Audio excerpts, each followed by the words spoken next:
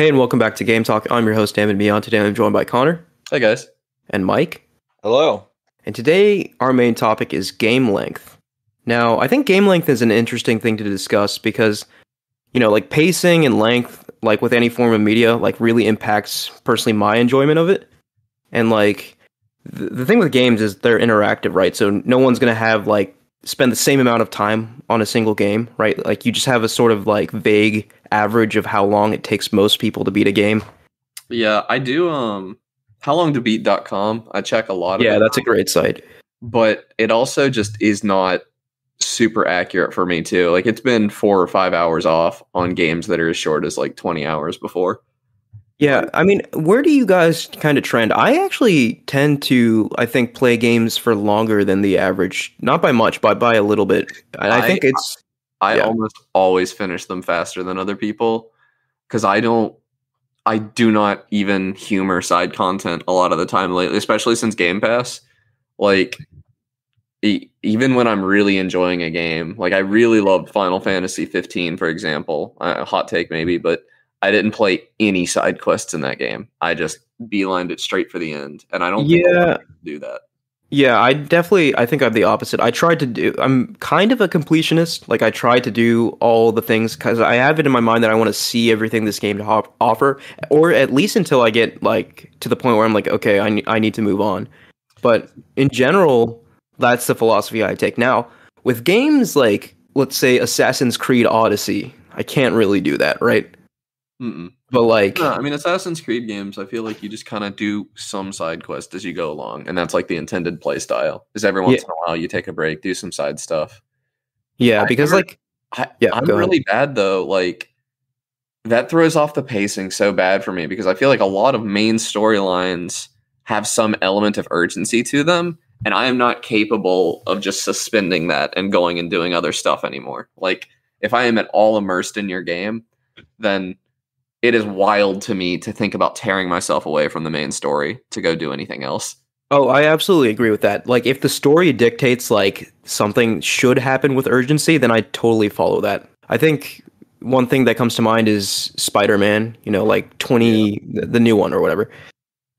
There's a point in the game where, like, near the end, like, the city's basically falling apart, and, like, you're basically just left to confront the final villain, but you're able to, like, swing around and still do side stuff, and I was just like, there's no way. And yeah, I think I always adhere to like these story beats over that my preference to explore because I think that improves my immersion. But this is an absolute aside, and this doesn't really affect Spider-Man so much, but games that have side quests and stuff, that like once you beat the game, they just toss you back into the game, but right before you beat the final boss. That is a huge pet peeve for me. yeah, I hate like that the world is still falling apart, and that's the open world that I have to finish up the side quests in. yeah, no, Yes. I agree with you 100%. A lot of games, The most egregious I can think of is Ocarina of Time that does that. yeah. But I do want to say there are a lot of games nowadays that organically have like a post game, right? Like, so the world is still available for you to explore and do stuff after you beat the main game in an organic way. And the main thing that comes to mind for me is 2018's God of War, right? Like, after you beat that game, like, it's very obvious that, like, okay, like, the state of the world has changed, like, huge ramifications for what you guys did, but you can still explore the world, still get new dialogue based off like what you did at the end of the game and etc. Yeah. Psychonauts 2, we'll talk about more later, but it actually, once you beat the game, a location of a lot of the NPCs change, the way they refer to you changes, and a lot of just character context changes. But they changed. I didn't do any side quests until after I beat that game, and the dialogue when I completed the side quests accounted for the fact that I had already beat the main game. Like I love that. Wrote extra dialogue to change the context of them. And yeah, I love it when games go the extra mile to do stuff like that. Yeah, to include dialogue that maybe 1 in 1,000 people will hear. Like it just. But like I think Breath of the Wild does a similar thing with its dialogue. It's very context sensitive and stuff like that. Yeah, but yeah, in general, like. I guess to kick things off, what are your all's preferred game length if you have one? Mine has changed a ton, but like I like a tight 8 to 20 hour game, depending on. Yeah. I hate fluff. Like when I was playing Subnautica, I liked that game, and it was ruined by how long it was to me. Like that game would have been an amazing 8 hour game, but instead they stretched it out to like 25 or 30 hours, and that ruined it for me.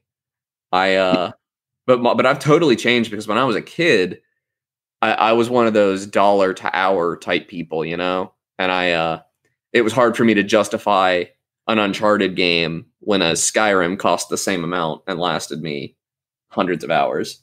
Yeah, I feel like a lot of people when they're maybe first getting into games have that mentality, but like you very quickly learn that quantity does not equal quality, right? See, for me, it was very much a financial situation change because when I was young, I was broke and I needed to get as many hours of entertainment out of a game as possible because either way, I was going to be stuck with this game and not getting any others. So, you know, that's fair. Getting a ton of time out of it mattered to me. So like Skyrim, Terraria, Minecraft, anything multiplayer, those were my go-tos. Whereas now I'm an adult and I'm in a situation where I kind of have, at least as far as gaming, I have more money than time.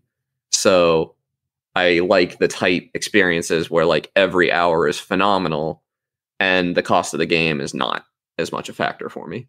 See, I'm kind of in the same range. I would say 12 to 20 hours is my preferred length, right?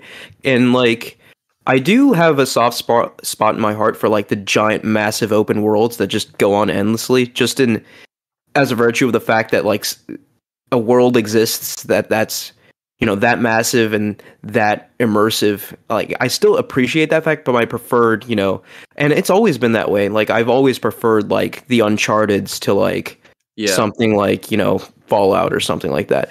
Yeah, and those games, like, they have to be something special to be that to me. And like Breath of the Wild was like, but that's been the only real massive open world game I've played to completion. Like I've dabbled in a few others. Like I played Assassin's Creed Valhalla a little bit, but I got like a month of Ubi Play Plus or whatever and played that. When the month ran out, I had no intention of going back. And like I played GTA Online for a bit, had some fun. Don't really care to return to it. Goof around in No Man's Sky. Yeah, once I hit about 60 hours in one of the longer form games, I just start to lose attention. Yeah. Like it starts to drift away. Good games to play, you know?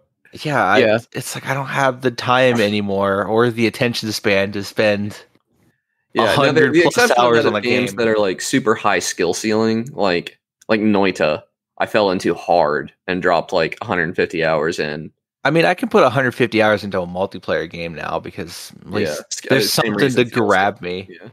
But like I still haven't finished The Witcher 3. Yeah. Still not there. I'm 73 hours in. I finished Control before I finished The Witcher 3.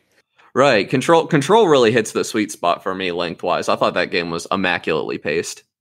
Yeah. It's like what, 20-ish hours? 30 hours maybe? 16 for the base game? Yeah. Yeah, and I think about base game. Yeah, 16 for the base game was very nice as well, though. Some of my favorite games of all time, though, like the one I'm thinking of right now is I really like a movie, or I call them like a movie game almost when I'm describing them to my friends, and that's because they're an experience that we could reasonably sit down and play through in an evening together. Yeah, like The Beginner's Guide, which is like, regardless of skill level, probably an hour and a half to 2 hours. And that game was like $20 or something. So like if you're running the dollar to playtime ratio, that game's terrible. But it's one of my favorite games of all time. Anyway, the tight 2 hour experiences, there are a few others that are like that. A couple of like smaller indie games like Anatomy. I just want to chime in. I think Journey is one of my favorite games ever. Yeah, and it's like an hour and a half max, you know, like if you try to drag it out. So. And I love those games, and they're really cool. I wouldn't recommend them to people in high school with no income, probably, because I would not have been super happy about them when I was at that point in my life, probably. Yeah. But and they're typically cheaper. Like, it's pretty rare that you're paying $60 for an hour and a half game, unless you're buying Sonic Forces. Oh, that was $40. But the reason I bring this up, actually, the entire reason I suggested this topic was because I saw an indie game studio go under and it had actually done decent numbers on Steam, but the game was only an hour and a half long, and like on Twitter, the developers were saying that something like half of the people that played it, finished it, and refunded it. Oh, that sucks. Because Steam has a universal blanket if you've played under 2 hours, you can return the game policy, which I think is atrocious because that's super helpful to like mega games. Like you can play an Assassin's Creed game for 2 hours and not know whether or not you like it. And then you can play an indie game for an hour and finish it and have had a great time and then return it. Yeah, that system is not really fair across the board, right? Like you said, like AAA games are, probably won't affect them much at all, but like indie games really get hurt by something like this. I mean, I've played games that have severe technical issues that I've spent over an hour, maybe a little more, just trying to see if I could get the game to work. And like, that's not fun because that cuts into my 2 hours to decide whether or not I like it. But then, yeah, there are indie games like Proteus, for example, I like kinda. But if I got that in a Humble Bundle, I think. But had I bought it on Steam, you can kind of experience everything Proteus has to offer in 45 minutes. Yeah. This is Proteus, the weird atmospheric island traveling game. Yeah, I'm aware. Not Proteus, the first-person shooter that is in early access on Game Pass now, which is also quite good. I've got Proteus on Vita, the first one. Yeah, that's probably a fun way to play that game. So, 2 questions for you guys. Have you ever played through a game and thought that's too short? I don't know if I have, now that I think about it. Yeah, actually. Yeah, I have. Kind of a funny... when I was developing Per Spectrum, I thought that constantly. Me and my... Because as the developer, it was very difficult for me to gauge how long Per Spectrum was, and to figure out how long it would be for an average player, and then also, because it was long enough that it was very difficult to get someone I know to sit down and play it through start to finish without paying them, while also being short enough that it did not feel long enough when I would play it really quickly by myself. Yeah, but your perspective's like you're like the only one with that perspective in the world, right? You made the game, so that's not a fair assessment from you. But what I'm saying is there are a lot of people developing games that probably feel this way about their game. Like game like this, something developers struggle with, I'm sure, because I did. Yeah, I don't know. Like, aside from the whole indie trouble of like making your game long enough so it gets past like the Steam refund window, I think you just need to be organic about it. Like, I think if you try to artificially lengthen or shorten your game, it can only hurt it. Yeah, I agree.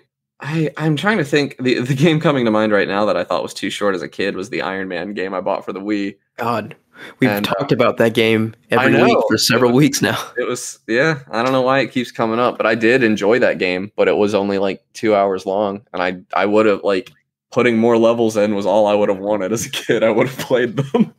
Yeah, I don't know. I'm racking my brains right now, and I feel like on the short end of the spectrum, I can't really think of much. Can you, Mike? I know Katana Zero is way too short for how good the game is. My problem with stuff like that is that I would rather a game leave me wanting than go on for too long. Like when Axiom Verge 2 ended, I played this last week, and I'm going to talk about it later. When it ended, I thought the ending was kind of abrupt, and I definitely was not ready for it. I wanted to play more.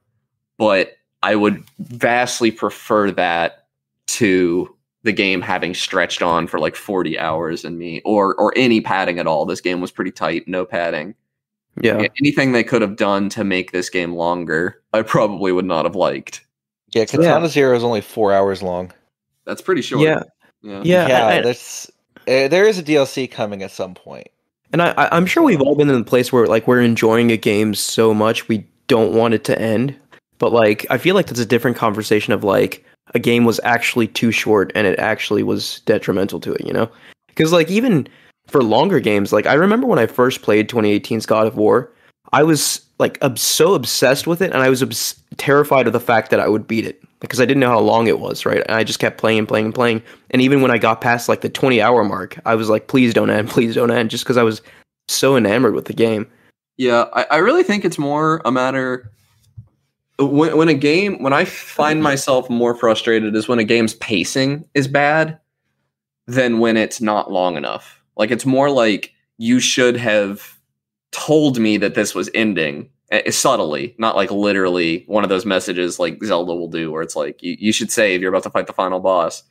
But like, like you learn the witch's hat when you're learning about writing in elementary school. And I find that sometimes games don't do a good job of like falling action after their climax. You know? That's definitely... And the game ends. Yeah, that's definitely... I think that might be one of the hardest things, at least from like a game experience perspective, pacing, right? Like pacing is hard. Like it's... Yeah, especially in games that give you so many choices. You know, pacing's not so bad in an Uncharted game, for instance, because it's a linear experience. But if you can go off the rails even a little bit, then you're just inviting the player to ruin your pacing, and there's not much you can do about it. Yeah, what I will say though is I think in the PlayStation 4 generation, I think Sony's gotten really good at making exclusives that have proper pacing for both if you want to just mainline the story and if you want to do side quests. Because like both Horizon Zero Dawn and God of War, I think if you just follow the main story, it's a 20 to 25 hour game. But if you decide to do everything, they're both 40-hour games. And I think either way you play those, I don't think the pacing suffers, which I think is very impressive. I just think that the industry's gotten better at doing side content as a whole in the past like 10 years, because I carry a lot of baggage from when I was a kid, from like obvious padding, and like the side quests are just there so that they can say the game was longer.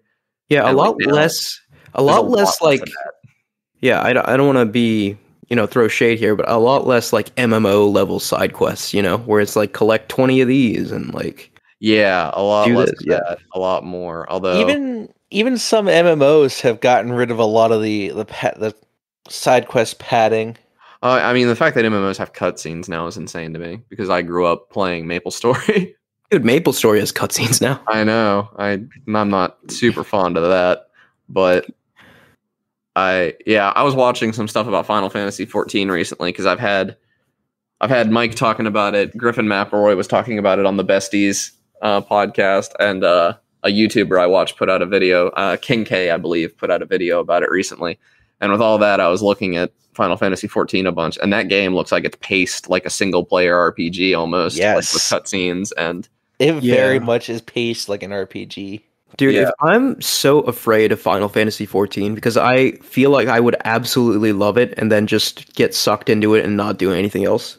So I don't know, man. MMOs are another thing where if I running out of content in an MMO, I want to have a certain number of hours of original content from an MMO, and I stand by my I should be playing an MMO for like something like 100 hours and still have original content in my mind. I think that's pretty fair, honestly, and I think with like the big ones like WoW and Final Fantasy, that's easily the case, Yeah, and Destiny. I've been playing Destiny some recently, and that is an MMO. Like I see the arguments that it's a games as a service, but that game is structurally just an MMO, and you can't convince me otherwise. Yeah, Destiny is definitely like an MMO. I don't think it's as hardcore of an MMO as like WoW or Final Fantasy 14. No. Maybe more MMO light, but I don't know if there's like 100 hours of like actual like story content in Destiny. Certainly there's 100 hours of like content. Like you can do stuff for 100 hours, but I don't know if there's like content curated. Yeah, okay. Yeah. I don't know. I just think I see this meme posted around a lot that is like, I want shorter games made by more people with worse graphics, and the developers are paid more, and I'm not kidding, and I definitely agree with that. Yeah, so I guess on the opposite end of things, like, and I'm sure we've all experienced this, like how when you feel like a game has gone on for too long, and I'll kick things off. Like one of my favorite games, Persona 5, is just too long.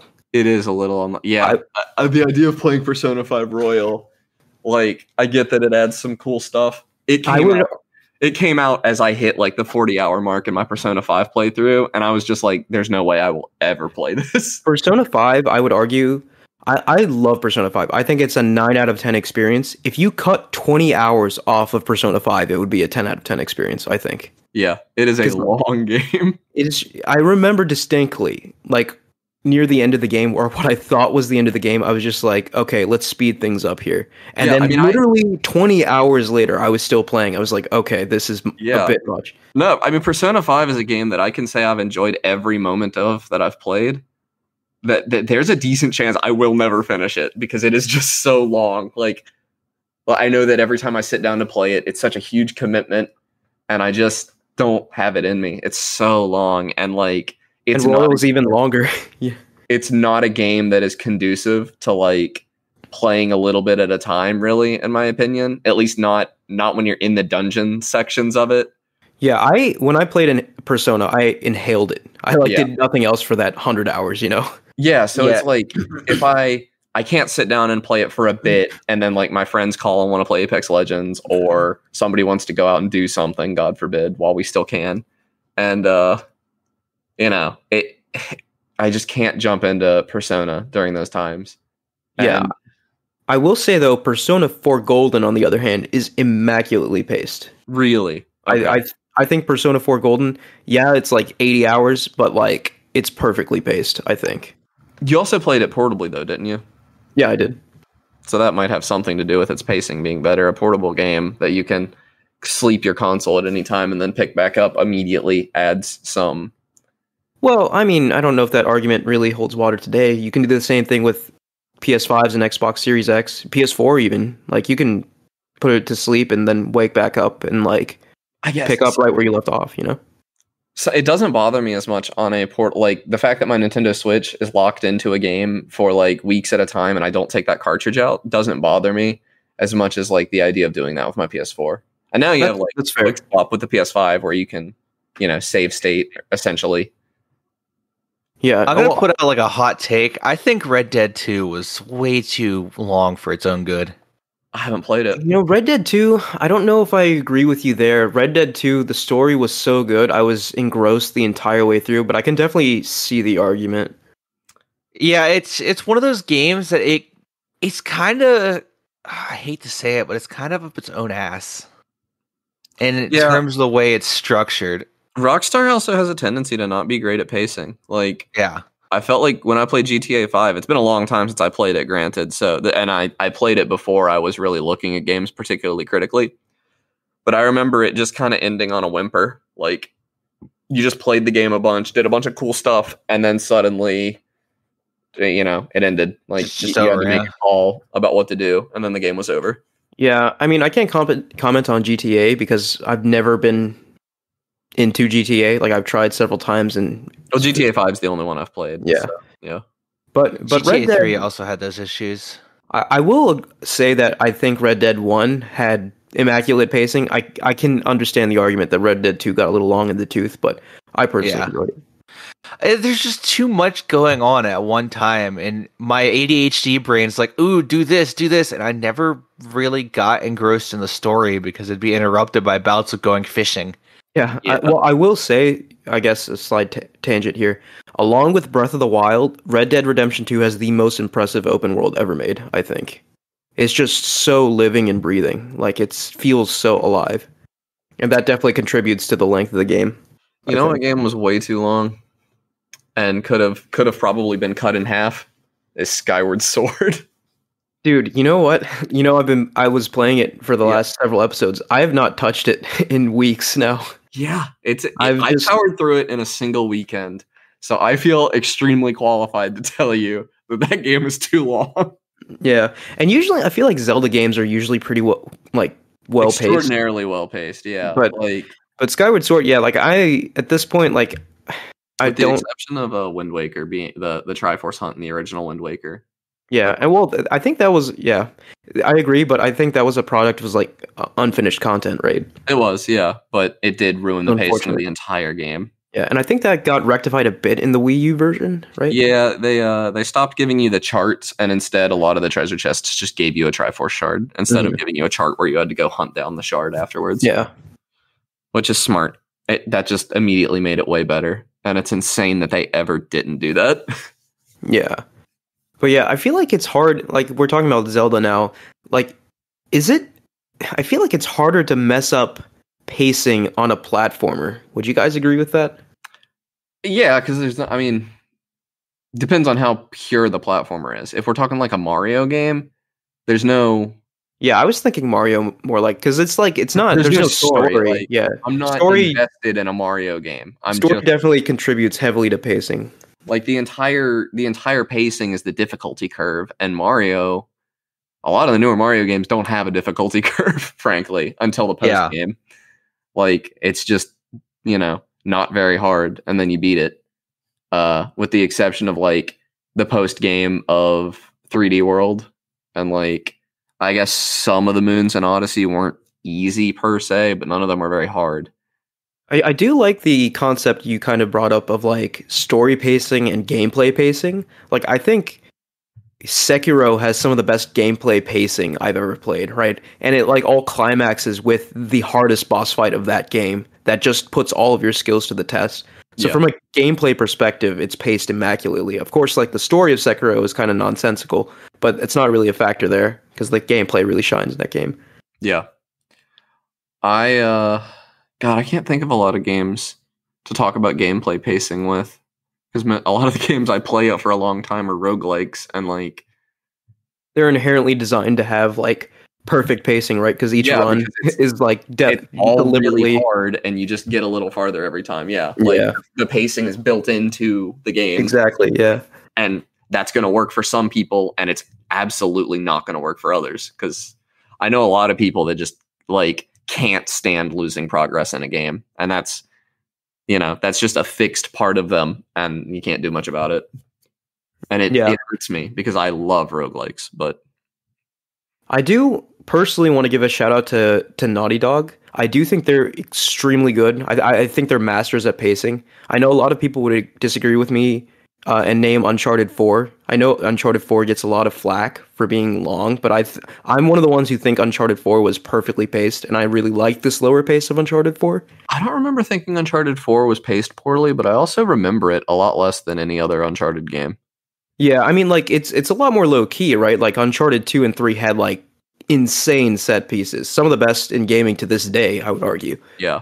But Uncharted 4 was a lot more slow and story-based and more of a slow burn, and I think people wanted the high-octane action of the first first 3 games, and kind of were disappointed in that. I definitely wasn't disappointed when I played it. I enjoyed every moment of Uncharted 4. It doesn't have as many memorable moments. Like, the one I think of is the one that was in all the trailers, the one where you're, like, getting dragged behind a Jeep and, like, the tank, and... Yeah. I also think The Last of Us 1 is a perfectly paced game. I think, the climaxes and the slow moments are like placed in the perfect places in that game.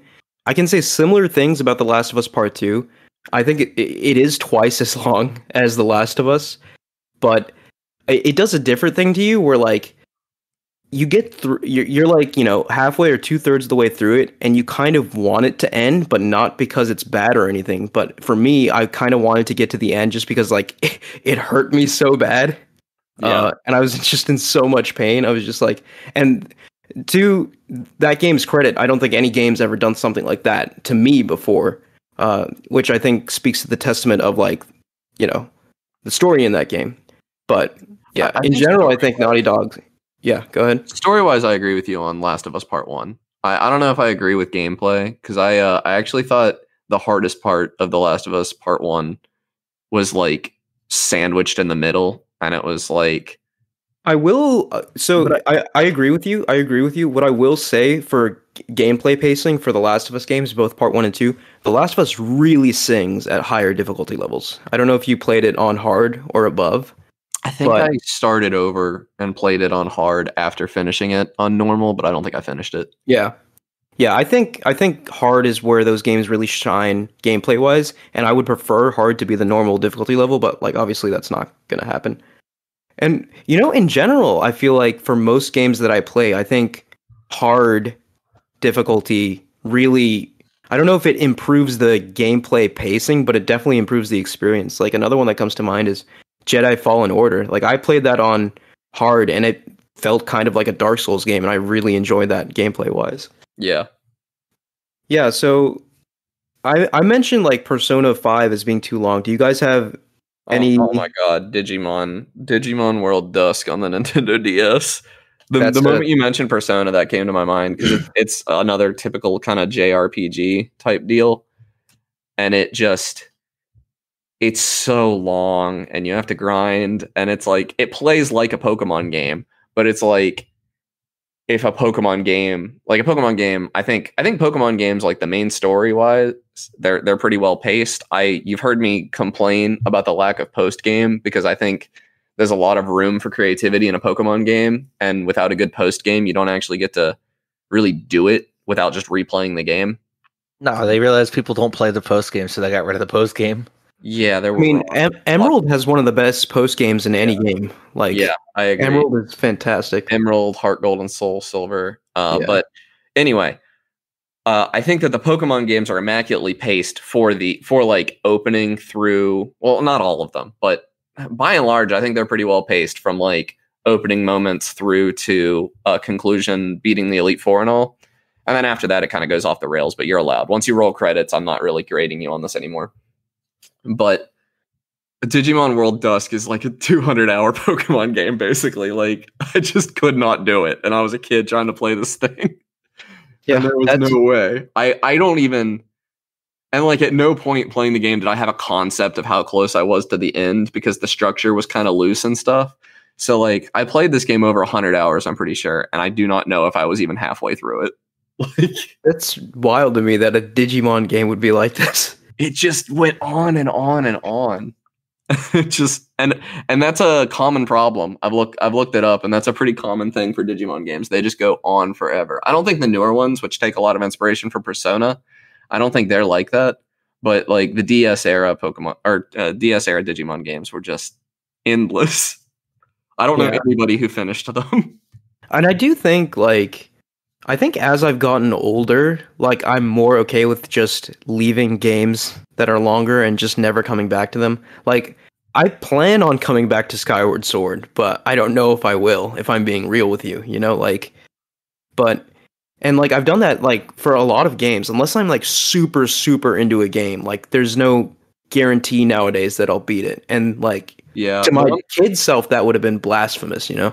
Yeah, the one that's really killing me right now is that I know that I've got like a lot of Destiny 2 ahead of me if I want to get to a raid, and I really want to play a raid in Destiny 2, and I'm really trying to chew that over, you know? Yeah. Mull it over, chew on it, see if I can get the gumption to grind out. The good thing about Destiny 2 is that like you can play it however you want, and then you'll eventually get to a high enough level to do what you want to do. So, like, if you're into PvE only, you can do, like, you know, PvE missions on planets and stuff and do strikes and stuff. If you're really into PvP, you can only play PvP and then level up enough for a raid. You could level up in PvP. I've only been doing PvE.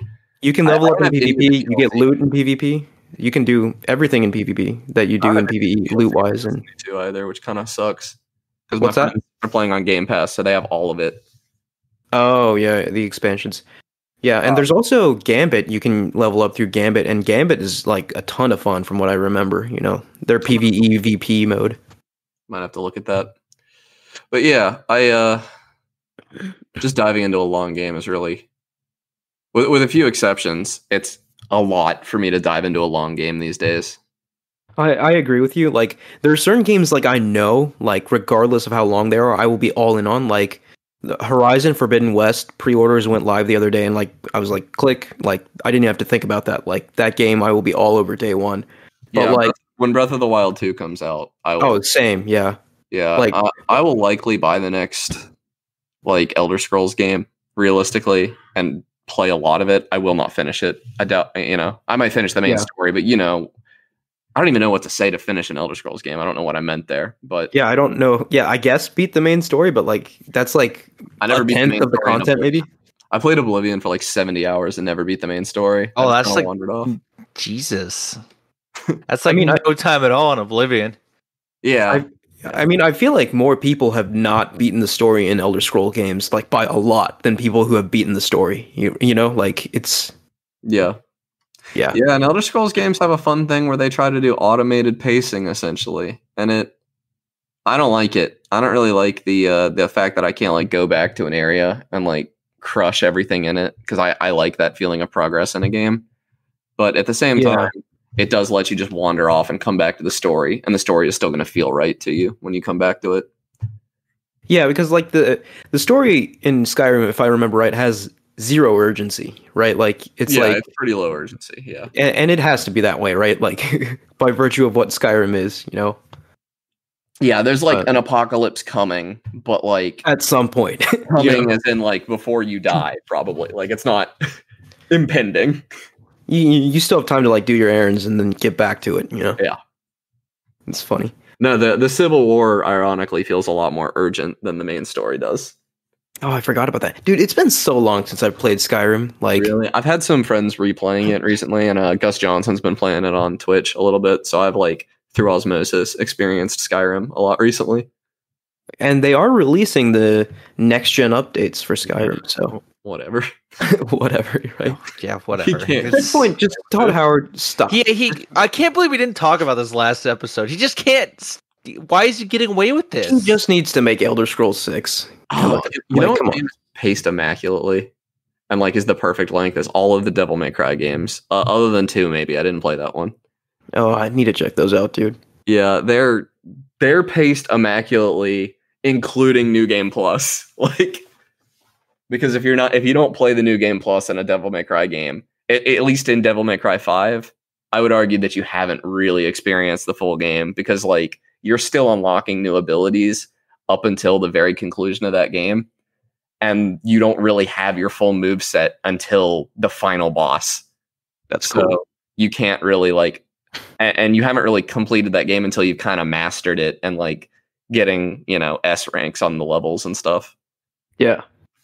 So yeah, I don't know. I'm just kind of scrolling through my Steam library right now and seeing if I can come up with more points about pacing. But really, most games that I choose to play, I feel like, are the right length and proper pacing. So. Yeah, I don't know. I think there's a handful of games. Personally, I feel like there's only a handful of games that really nail pacing. Like there's small issues here and there for most games that I play. Like there's a game like Ghost of Tsushima I love. I think it's a fantastic game. I also think it's too long. You know, right? Like, but like every now and then I come across a game that just from beginning to end is perfectly paced and it just feels good. I might just be really forgiving because of how upset I was with Subnautica's pacing and like every other game, or not pacing, but length. And every other game I'm just willing to totally forgive after that game. Yeah, I mean, I don't know. Like, I generally find, and I don't want to paint a broad brush here, but like most third-party games I play, like the Ubisoft games and like the EA games, like even I think, for as much as I love Mass Effect, the original Mass Effect trilogy, I think it has pacing problems. Yeah, like, I don't play a lot of bigger games, I guess, now that I think about it. Like, it's pretty rare that I pick up a game that's longer than 30 hours. Yeah, so, and like, well, an Assassin's Creed game, I would probably, if I had finished Assassin's Creed Valhalla, I would be sitting here telling you it was too long. I'm almost certain of that. But I just didn't finish it. I walked away. Oh, yeah. But like, you know, on the smaller games end, I get, not smaller game, but like indie game perspective, Hollow Knight is like 40 hours, and I loved every second of those. You know, there are people that say Hollow Knight was too long. I disagree with that. Game Maker's Toolkit thought that the entire, like, you roll the credits the first time you beat the final boss, and typically you beat it the original way, and then there's like some more stuff to do to get a different ending and all. And he argued that all of that was superfluous, and I disagree. But I also don't think you can grade it on that because it gave you an ending. Like if you thought that the game was, you know, if you thought that was good pacing and you were done and you had gotten all that you wanted out of the game, maybe you should have just turned it off, bud. Like, yeah, because I that also falls into the like, I'm not going to grade you on things I do after the credits roll. Because like in my mind, if you're going to do that, then you haven't completed Super Mario Odyssey until you've collected every moon and get that stuff. And like, yeah, no one's going to do that. That argument was fair. Then yeah, that game was too long. Yeah. I guess what I was getting at is like, I think first parties and indies are better at pacing most of the time than third parties. Just if I'm making a general statement from my experience. Indies are going to appeal to my tastes because they don't have the budget to make games that are too long for me. So yeah. And it's easier to make a game that you know, I think it's easier to make a game that goes on for too long than a game that's too short. You know, like One game that amazed me that I didn't think it was like way too long. Like one of the longest games I've played recently was Dragon Quest 11, and like looking back, that game went on forever. But I do not remember thinking that it was too long while I was playing it. I've heard complaints about Dragon Quest XI's pacing, especially like the last third or something. The last third, I could see people complaining about it because it like the final boss appears and you cannot kill it. You are not strong enough, and you just kind of have to go around and do stuff until you are strong enough. And I went around and did just about everything that had like voice acting and like, you know, stuff that was like had a story. And there was a lot of it to do. There was a lot of story that was not the main story in that game. Like key moments for a character, like one of the characters, I don't even think you knew he had a sister, and you find out about his sister who got like turned to stone or something, and you had to go save her. And that's like huge. And you do that, but like you have to do a ton of stuff like that. And even after I'd finished all of that, I was not a high enough level, and I like had to go grind. And I think the reason it didn't bother me that much was because there is a kind of cheaty way to grind in that game where you can level up. Like you can get to max level in like 2 or 3 hours or something. And you don't really need to get to max level. So I did it for like an hour and then went and fought the final boss and was satisfied. Yeah. And it's like, there are enemies called metal slimes that appear in that game. And they give you a ton of XP when you kill them. And there's like a move you can do that like you can't do all the time, but it's sort of like shiny hunting almost. There's a way to make that move appear more often, and it makes a bunch of metal slimes appear, and then you kill them, and then you get a ton of XP, and you just level up really fast. I think it's clearly an intentional move by the developers to put that in there so that people who didn't want to grind didn't have to. Yeah, I mean, and that's smart, because like... But you do have to Google it to know that. Like, you know, that was not widely available information in the game. So, yeah, and that kind of ties into what I said about those Sony exclusives like God of War and Horizon. Like, they have the option for people who just want the story to still have a really, really like well-paced game. Yeah. But like, if you want to do all the side content, it's still going to be well-paced because they accounted for it, you know? Yeah. It's smart game design. Yeah, and also like, I think there is just an hour count where your game is literally too long, and I think Dragon Quest 11 was kind of starting to hammer against that for sure. Because over 100 hours in a single player game is a long time just to finish the main story. I can't even imagine Persona 5 Royal, right? Like, because like that adds a significant chunk to Persona 5, and I'm just like, how, you know? Yeah, I mean, I'm gonna look at my playtime right now, but I imagine Dragon Quest 11 was over 100 hours for me to beat it, and all I did was beat the main story essentially. Yeah, that's crazy. To see my hours in here. Game Pass. Can't win with them. But anyways, do we have any further thoughts on pacing or game length? I think it was initially game length conversation. It was initially game length, but pacing is so integral. Yeah. You can't really talk about one without, you can't critique. Oh no, it was only 60 hours for me to beat Dragon Quest 11, but that was just the main campaign. That's not that bad. Yeah, that's not that bad. Yeah, you can't really talk about one without the other, in my opinion. So yeah, agreed. Do we want to get into what we've been playing? Yeah. Who wants to go first? I can go first. Maybe we can combo Connor. Yeah. So I think me and Amit are both going to talk about Psychonauts 2. Okay, so I've been highly anticipating. Since you're new to it, you'll probably explain it better than me. So I'll let you go first. I was just going to say, I just want to give a quick preamble. So I think we mentioned in the previous episode that I was playing Psychonauts 1.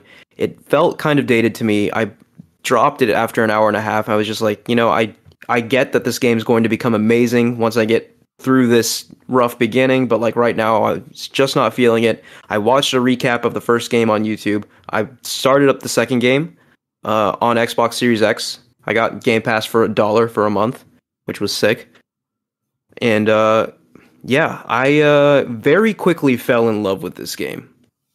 So, and I think just right away, right, like I was playing the emulated Psychonauts 1 on PS2, and there's like basically like a second of lag after you hit the jump button and your character jumps, and I was just like, this is just too much. But like, you know, on Series X, I'm playing it 120 FPS, buttery smooth, 1440p, instantaneous response, and it just felt so good right off the bat.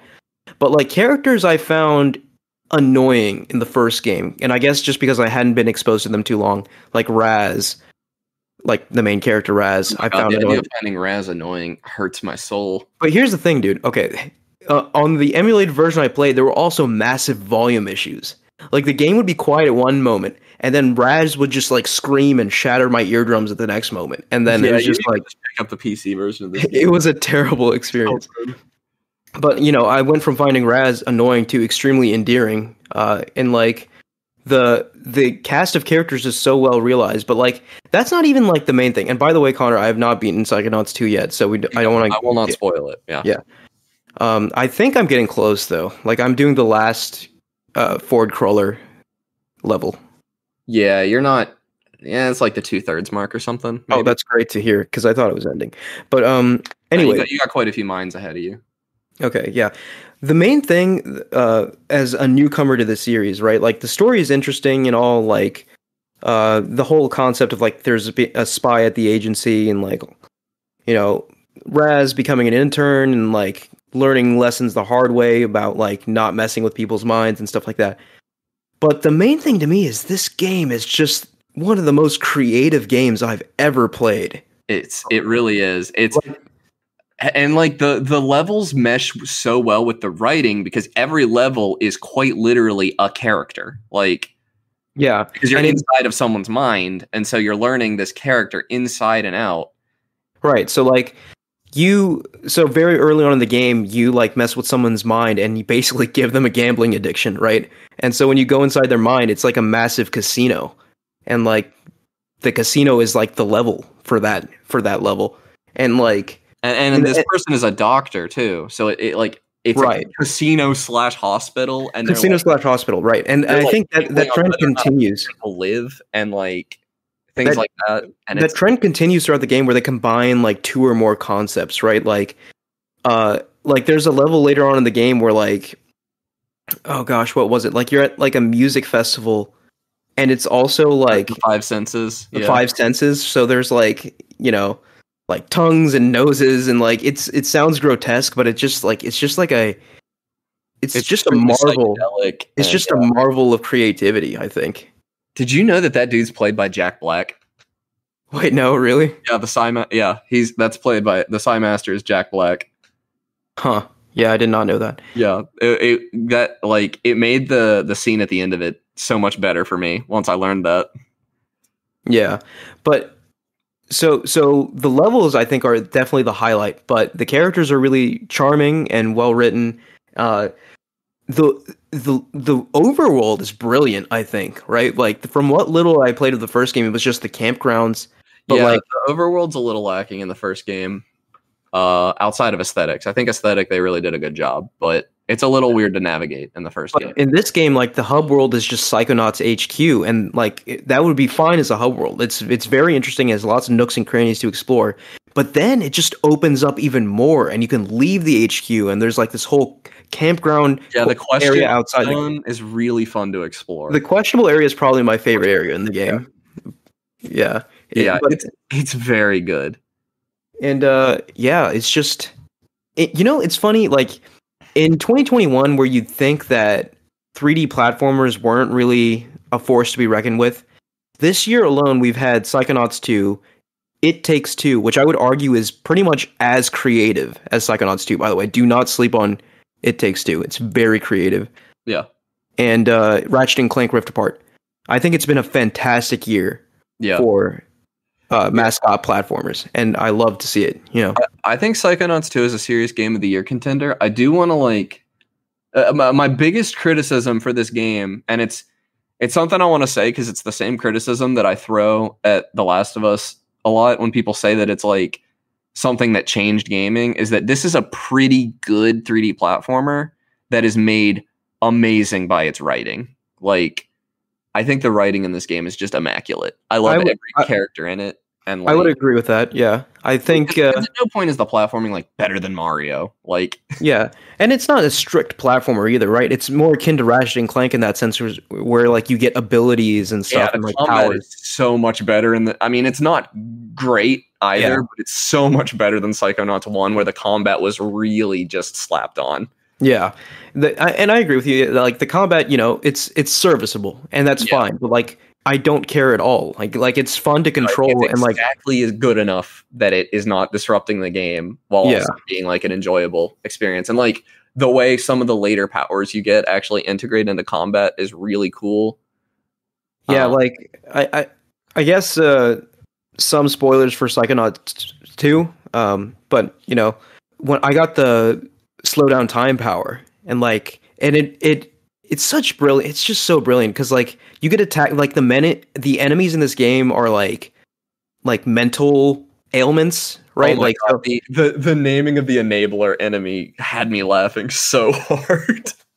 so you so like one of the enemy types that it gets introduced later in the game is a panic attack. And like before you get the slow down time ability, it's just like too powerful. It's like really hard to beat. Like it's really fast and you can't keep up. But once you get the slow down time ability, it's suddenly a lot more manageable. And to me, I feel like it's almost saying that like, you take, slow things down, take a couple breaths, and you try to, manage your panic attack that way. I don't know. That's just how I took it. But Yeah, I agree. I also just both Psychonauts games talk about things like mental illness and like also actual like, and I don't when you say mental illness, a lot of people just jump straight to depression, but that's not really Psychonauts' take. Psychonauts like literally one of the characters in the first game is schizophrenic, I believe, or at least loosely inspired by schizophrenia, and like there are real mental, like there are some tough things people are dealing with mentally in Psychonauts 2 as well. And the way Raz handles it in particular, I think is just really good. Like there is a scene where like a baby gets flung out of a window, I think, in one of the mines that you're in. And Raz is just like, come on, Raz, it's not real. It's just a mental baby, because he's just like so gentle with the people's minds that he's in. Yeah, other than, gentle, but then there's also combat and all. But like when he's interacting with characters in these mines, he's very gentle with them and is like trying to help them. And I think the writing there is extremely good. And there's also kind of a through message in this game that is stated literally, is that a Psychonaut's job is not to fix someone, it's to help them help themselves. right. And I just think if you were going to make a game about exploring people's minds and stuff, there's some very obvious things you could do that would be not great. And the fact that Psychonauts nails it is really good.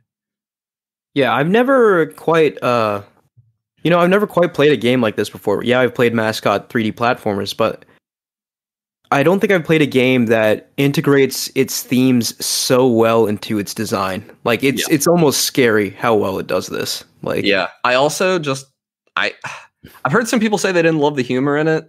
I did. Maybe it just appealed to me because of nostalgia, or maybe I chuckled a few times at it. Yeah, I was laughing most of the game. Like there's a joke really early on where I won't spoil it, and for people who get to play it because it won't land if I say it. But they're like making a joke about what happens if you die while you're inside somebody's mind, and I actually laughed. Oh yeah, that was really funny. Yeah, that was really funny.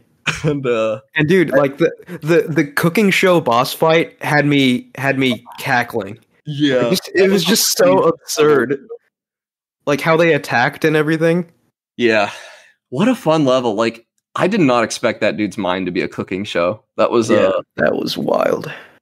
God, I honestly might just restart this game because I kind of ruined it for myself because I had to. I was going out of town and I wanted to beat the game before I went out of town for a week, and so I kind of rushed through it. So I assumed that I was like about to start the end game because before I started the last Ford Cruller like mine segment, the game said like make sure you do everything before you go in here, and I was like, oh, okay. You kind of get taken to another place and things change a little bit, but okay. The game's not over just yet. But yeah, like even the little like side stuff. You said you didn't do any side stuff before beating the game. I did. I've tried to do everything. There's not. I went back and tried to play some of it, and there's not like I found Lily Raz's girlfriend, sort of, who asks you to go find some mushrooms. I found one of the interns who asks you to go find these machines in the questionable area, and you like do some combat stuff. And I got a scavenger hunt. That's the only side stuff I've found. So there's plenty of stuff with your family if you talk to them at the questionable area. Yeah, I forgot. You got to find Queeby. Is that his name? Queepy or something? Yeah. Queepy. Yeah, that's really fun. Queepy's. I love Rez's family, by the way. Yes, I wanted to bring that up. I love the family dynamic. I love the fact that he's like an outcast because he has these powers. And like he has a different relationship with each of his family members. Some more, positive than others because of this fact. And like they're all kind of just chilling in the questionable area, and you can go around and talk to all of them and like do stuff for them. His brother is so funny to me. The skater girl. Yeah. That is so funny to me, and he hates psychics and everything. And right? Yeah.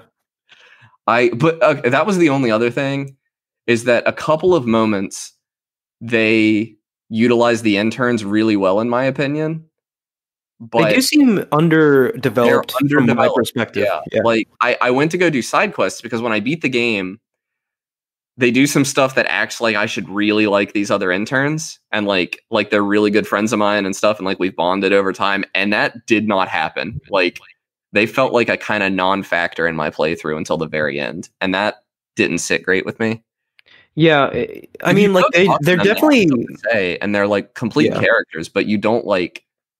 They don't help you. You don't help them. I was gonna say they're good characters in the sense that like they're all like so distinct. Like you pick up on their uniqueness right away. Oh yeah. But they don't really have much to do, at least from the part of the game I'm in. No, I mean they didn't even give every intern a side quest, as far as I can tell. Yeah, they didn't. That's kind of a missed opportunity, I feel like. And they just, I don't know. There's like this moment at the beginning where they haze Raz, like they take his clothes and run off, like. When that happened, I thought it was going to be like a pretty slow win them over type deal. And that's not the case. Like you do one level and suddenly like all the interns love you and you're like friends. Right.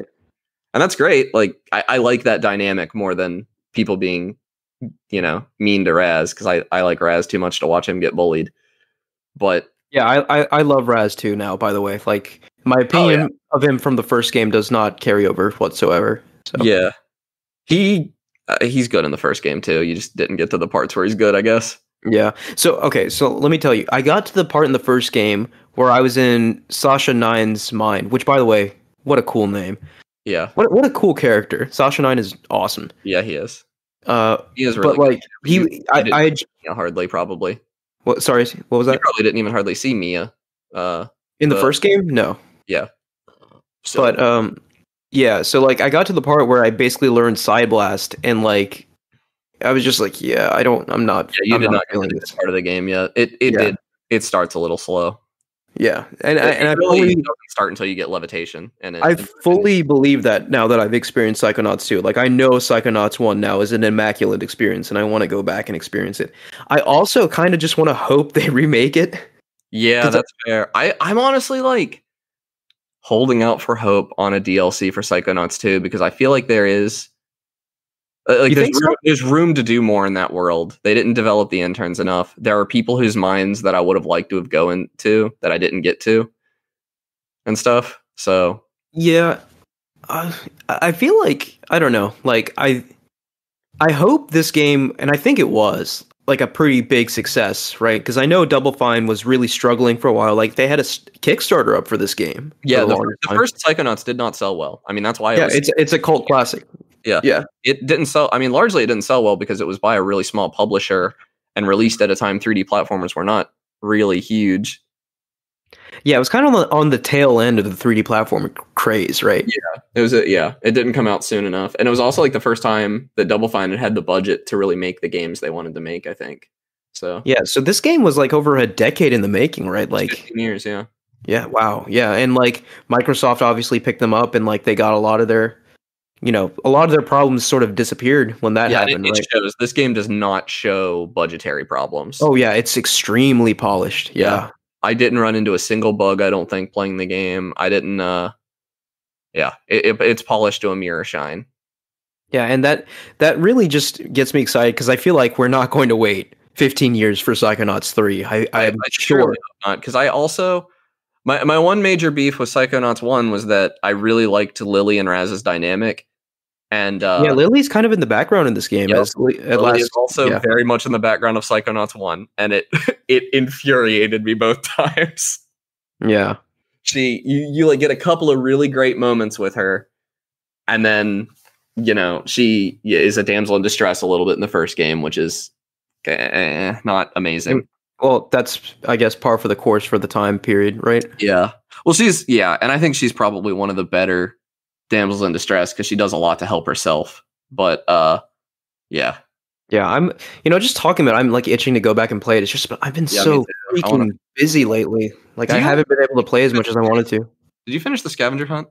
I didn't finish it. I've found a bunch of this stuff, but I haven't finished. If you actually get to put your old outfit on. Because the outfit change feels really weirdly forced, and I don't even really get why they did it in Psychonauts 2. Like you start the game in the same clothes that Rev wore in Psychonauts 1, because this literally takes place like 3 days later. Yeah, I think it's just the fact that like new game, new outfit, right? Like, yeah, but it's so weird that they like went out of their way to like make a story reason you're wearing different clothes, as if people don't just change clothes. Yeah, I don't know. But anyway, great game, serious game of the year contender for me. Yeah, for me, I think so game of the year contenders for me right now, Psychonauts 2, Returnal, and It Takes Two, I think are the 3 I would nominate. Like I don't have a great concept of time, so I can't list mine right now. But. Yeah, and it might come as a surprise to some that I didn't put Ratchet and Clank on there. I love Ratchet and Clank. I do not think it's as good as Psychonauts 2. Really? See, I've heard some people complain about the platforming in Psychonauts 2 as well. Like I literally heard, I listened to the Besties. They did an entire episode on the game. And they said that they didn't think that the platforming in Psychonauts 2 was any better than Psychonauts 1. And I think they are out of their minds. I think that it is very clear that they had people who knew how to make a platformer on this game. I think the platforming is good. It's not like blow your mind amazing, but like I think the main showcase here is just the creativity of the levels. Like that alone. About exploring these worlds than it is about jumping. Yeah.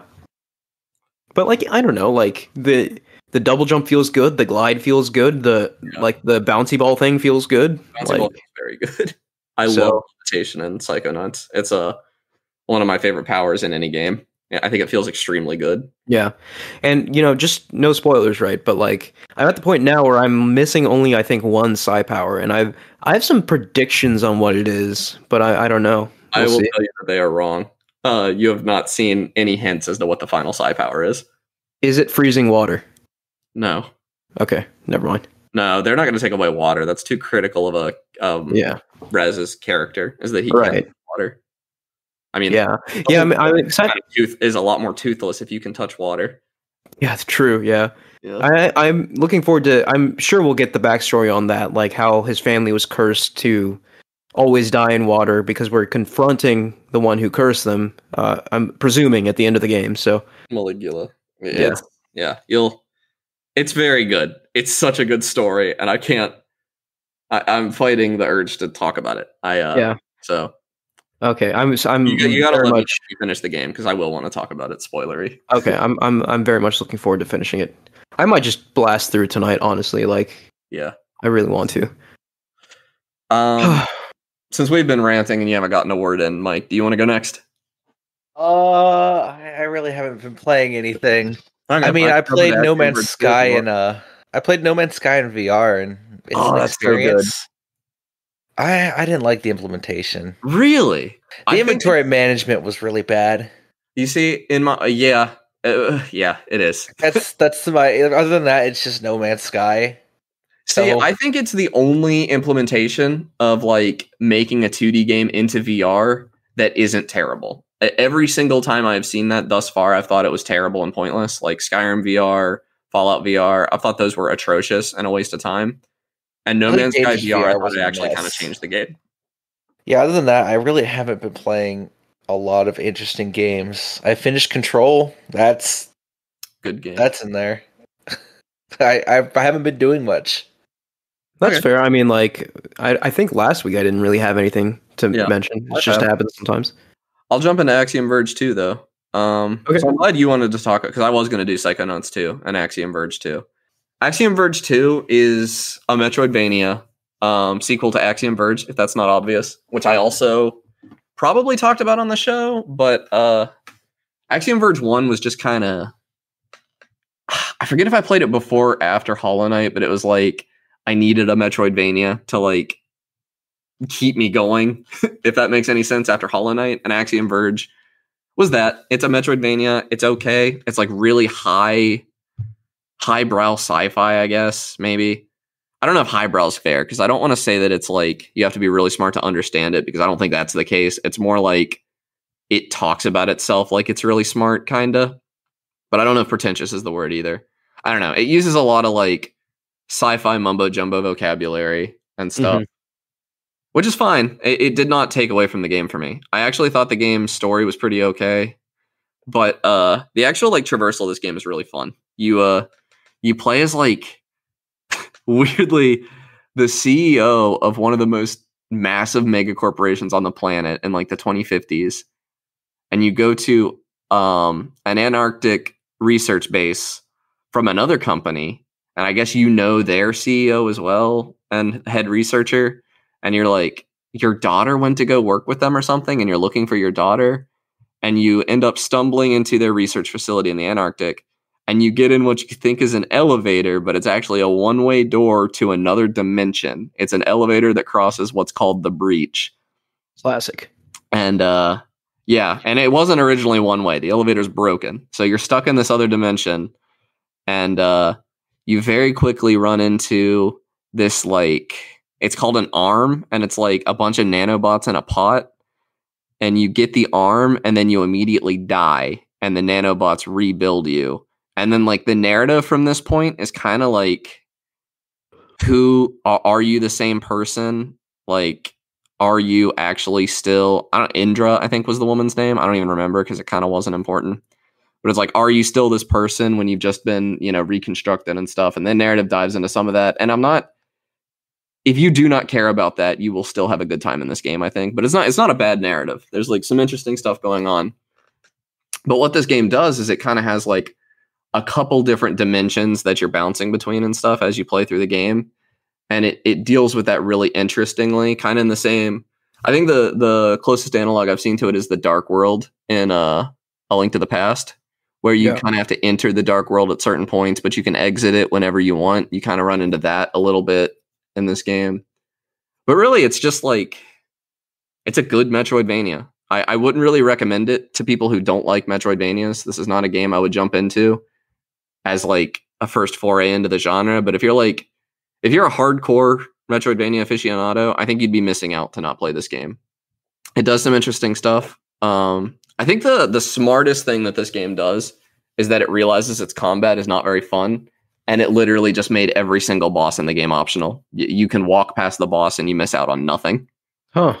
Yeah. But do you get anything if you beat him? You get like skill point upgrades, but these skill point upgrades were common enough that I like never really cared enough to go back and beat the boss, because it really just wasn't worth how boring the boss fights were. Like at the end of the game, I didn't have a whole lot to do, so I just kind of went and I stood in place and hit the boss with my axe, and they just died eventually. Like it was that low stakes. The combat in this game is not great, and just kind of to grab some extra stuff. The sense of exploration, I'm assuming, is right, because it's very good. Yeah, the sense of exploration is extremely good, which is why I think that this game is still worth recommending. Because because the combat in most Metroidvania games is like not what you're there for. It's like sort of like what we said in Psychonauts 2, where it was there because it needed to be there. Yeah. The combat in this game is pretty terrible, but very ignorable. Like you can just walk past most of the enemies and stuff, or dodge and stuff. Save points are common enough, and they restore you to full health, that you can just kind of tank some damage sometimes. Yeah. But the actual traversal in this game is really fun, and I'd recommend it if you it's a fair price. I think it's like 8 hours long or so. Yeah, I think I have the first Axiom Verge, but I don't think I've really gone into it. This one's a lot better than the first one, in my opinion. Okay. Aesthetically, and also just I really in every way except maybe combat. I actually thought some of the guns were interesting in the first Axiom Verge, I think. and there's not a single interesting moment of combat in this game. I cannot stress enough how bad it is. But that's okay. Like you said, like that's not the main reason most people play Metroidvanias. Right. So yeah, I mean that's pretty much all I have to say. Pretty good game. So I have one more game to talk about. Mario Kart 8 Deluxe. So you're gonna talk about Mario Kart 8 Deluxe in September of 2021. Dude, just out of the blue, I got one of my friends texted me. It was like, "Hey, you want to play Mario Kart?" I was like, "Sure." And then all of a sudden, there's like 8 of us online playing Mario Kart. Oh my god, like, that sounds almost every day, like after work. Like, and it's just such a blast. Like that game. Oh my god, that game triggers me so hard sometimes. But yeah, like, especially with like 8 intelligent, well, by intelligent I mean like non-computer people, right?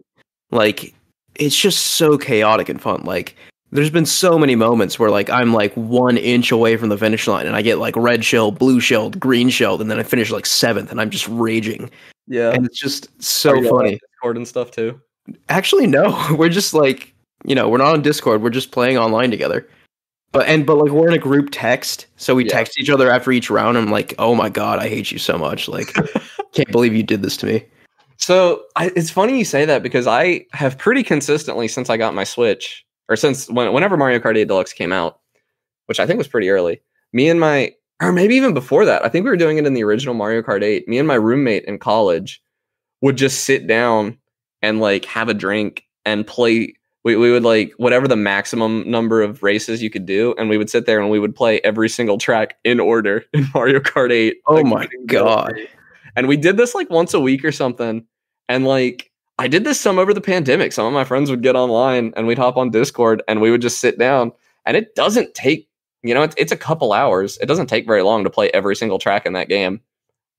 Okay, yeah, so the way we've been playing it, we've been just playing rounds of like 4. Yeah. So like we have like a winner every, 4 maps. No, we were usually drinking, so like, Yeah.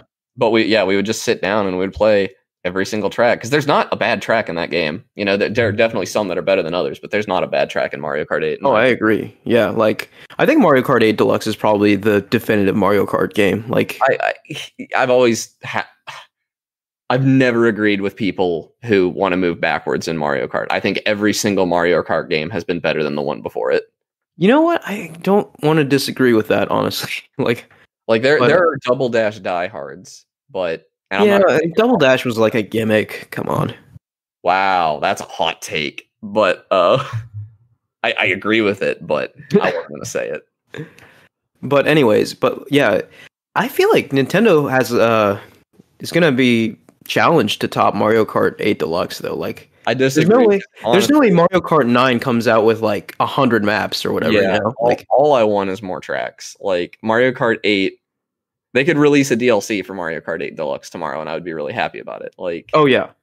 In fact, I think that's what I prefer, really, because like I think 9 almost certainly will have fewer maps than 8 at launch. Oh yeah. Yeah, I mean, it's because 8 has like 40 maps or something. Do we think 9 will just sort of like bite the bullet and like make it Smash Bros but kart racing? Because like we've already got like Link and Inkling in this game. You basically have to, yeah. Nintendo Kart or something.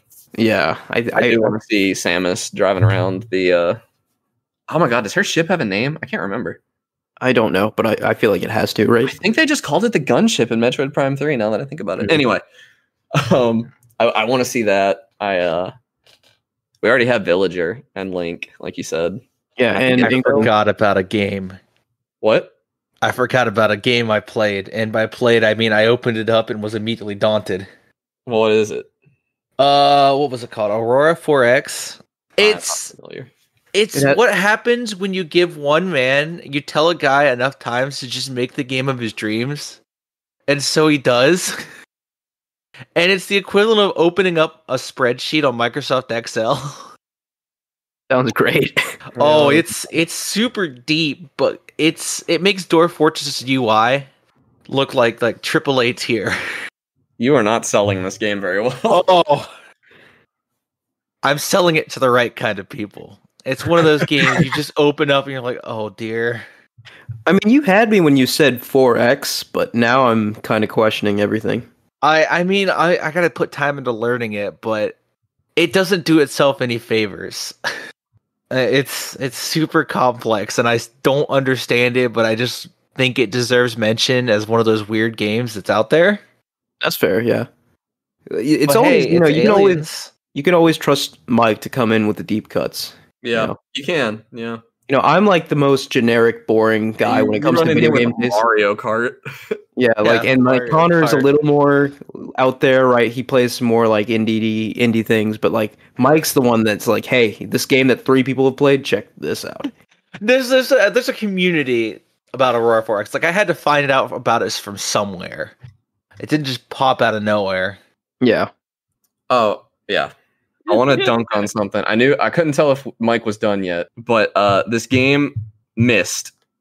They made a VR port of Myst for the Oculus Quest like last year, I think. And they ported it to PC and Xbox and added it to Game Pass. And I was really excited to play it. And everybody was saying online, the VR port of Myst is coming to Xbox Game Pass for PC. And I was really excited. And I fired it up. And they took the VR out of the Game Pass version, but not out of the Steam version. And I've never been angrier at a developer in my life. That's hilarious. Microsoft hates VR. Holy crap. No, they don't. No, they do not. Because there are lots of VR games on Game Pass. Like, they exist. So this developer, like, I looked it up. They said they were having some technical issues and that they could not put the VR version on Game Pass as well as the 2D version. And I know for a fact that is not true because No Man's Sky did it. And a lot of other games did it. Flight Simulator did it. Like, there are lots of VR games on Game Pass. And I'm just really mad about it because I really want to play the VR version of that game. And I cannot do it. Yeah, so I'm assuming Game Pass for PC, right? Because there's no VR on console. This is Game Pass for PC. Yeah. It's also on Game Pass for console. Like, they made a 2D port of this game. Mm-hmm. But the fact that they made a VR game, ported it to 2D, and then only gave me the 2D version infuriates me. I am so upset about that. I can't believe now we're getting bad ports on the same platform. Yeah. This makes no sense. Didn't we get over bad ports? I'm not going to necessarily say it's a bad port because I did not really give it a fair shake. But I was so angry that they did not give me the right version of this game. Anyway, that's all I have. I just wanted to throw some shade real quick at the end of the podcast. Adding on to that, wasn't there a game recently that the Xbox Game Pass version was the better port? Yes, I believe you were thinking of I played Replicant, it. Wasn't it? It was Nier Automata, maybe. It might have been Nier Replicant. I don't think that's too surprising, though, right? Like, generally, games that come out on PC and console, I feel like console is better optimized, right? No, we're talking about the PC, Xbox Game Pass for PC version. Yeah, this is the same platform. So they released it on Steam, and it was a bad port, and then a couple years later, they put it on Game Pass, and the version on Game Pass was not the same version on Steam, and it had fixes that were not on Steam.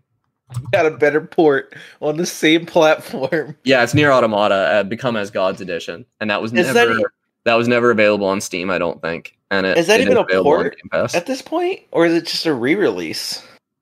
I don't know, because it has patches that the PC, like, it has HDR support. I'm seeing that right now, and I know for certain the original Nier Automata did not have PC or HDR support. Can we start calling it a port as they put it on different stores? Well, so what they did was they took Nier Automata, which did not originally come to Xbox. They ported it to Xbox One and added some new stuff, and then they backported that back to PC for Game Pass. Oh no! Yeah, that's the story with Nier. I'm pretty sure, which is just insane. But I played the original Nier Automata release on PC. It wasn't great, but it was very playable. I liked that game, so I don't know. Maybe I got lucky and happened to have the right configuration of hardware that the game ran well, but I wasn't complaining. You done, Connor? I am done. That was Mike. That wasn't me. Both of us. Don't shift the blame on me. Did you stick that bad juju in my direction? All right. I think that's going to do it for Game Talk this week. Thank you guys for listening. You can follow us at @podcast Game Talk on Twitter. Please like, rate, and review us on Apple Podcasts, Spotify, SoundCloud, any podcast service you use. Click the link in the description of this video to join our Discord and talk to us there. Thank you, Connor and Mike. Yeah. See you guys next week. See you next week.